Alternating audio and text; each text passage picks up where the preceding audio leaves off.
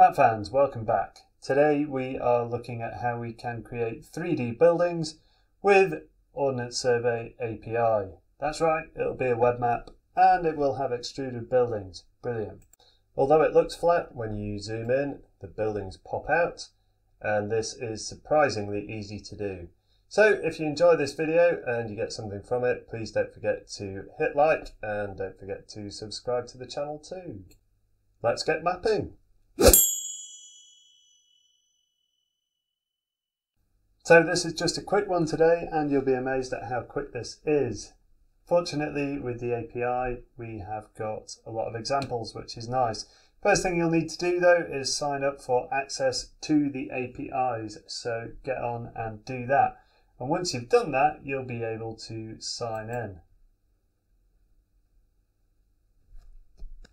Now I signed up for the premium data plan. You can sign up for just a free one if you'd like to. And the way the premium data plan works is that you have a certain number of calls that you can make to the API per month.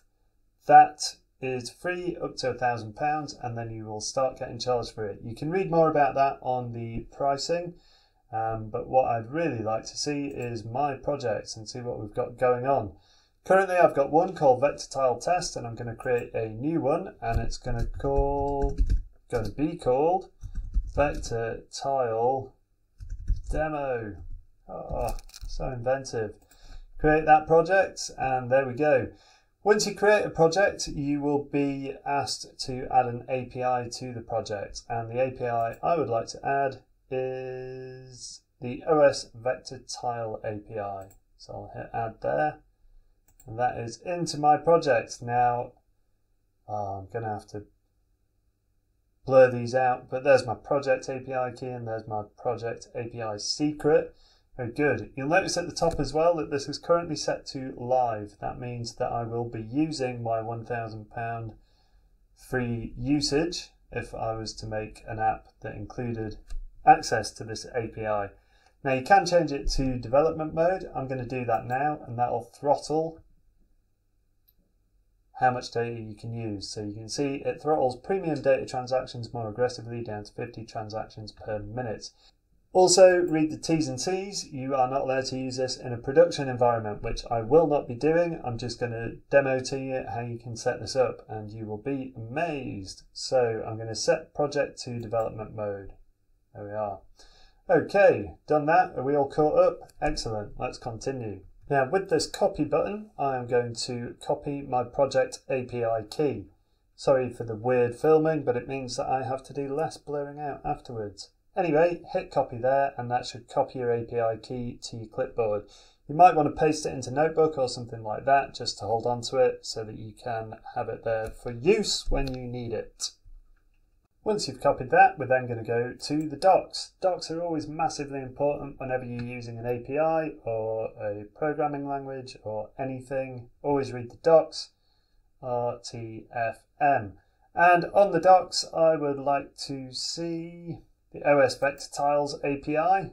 There we are. And we can check out some code examples here. Here's our examples, and we have got OS Vector Tile display a basic map. No, not interesting.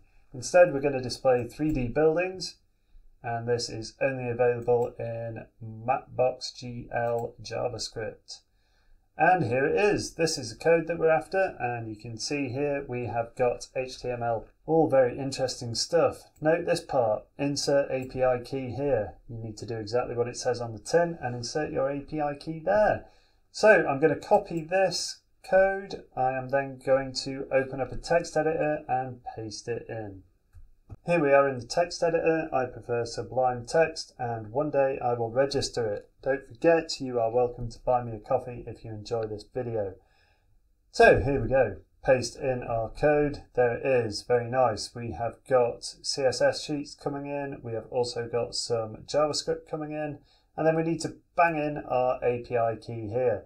Now, if your clipboard was full of your HTML code that needs to be put in, then don't worry, just go back to your OS window and copy that API key. Right, my API key is in, promise it is, and I'm just going to save this to my desktop. Now that I've saved this to my desktop, I've just got my internet browser open, I use Firefox. I am going to click on this and drag it in, just drop it in there, and Shazam, we're transported to London and we have got 3D buildings. Now this is a really neat rendering. When you zoom out, the buildings get smaller and vanish until you've got a flat map. Now notice I have got throttling on this because it's not a live project, and so I am not using my £1,000 free per month. Now this is in London. I don't live in London, so I'd like to change where this map loads. To choose a different destination for centering the map, I will go to the wonderful Wikipedia and search for Wakefield Cathedral, a very famous cathedral in the north of England. And here it is. And you should see that we have a location. If I click on that, it will take us to GeoHack. And what I would like is the decimal degrees of where that is. Just going to copy those. Very good. Back in my text editor, I am going to have a look at the center. This is where the map will center upon loading, and I'm just going to paste those in. The back to front. This often happens. I'm going to delete out that one and just take this one and put it in front there. Lovely. Get rid of the extra comma and hit save. Back in my demo, if I reload this, instead of centering on London, we're now at the site of the wonderful Wakefield Cathedral, and here you can see it in all its extruded glory. Fantastic. Now what's happening in terms of our usage?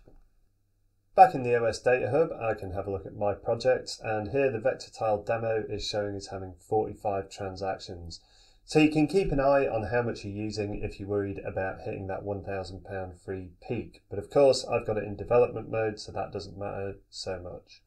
If you're playing around with this and you would like to make a web map, then don't forget you can just go into a search engine, type in burdGIS web map, and somewhere along the lines you will find create a web map with QGIS. If you click on that, you'll get to the burdGIS website.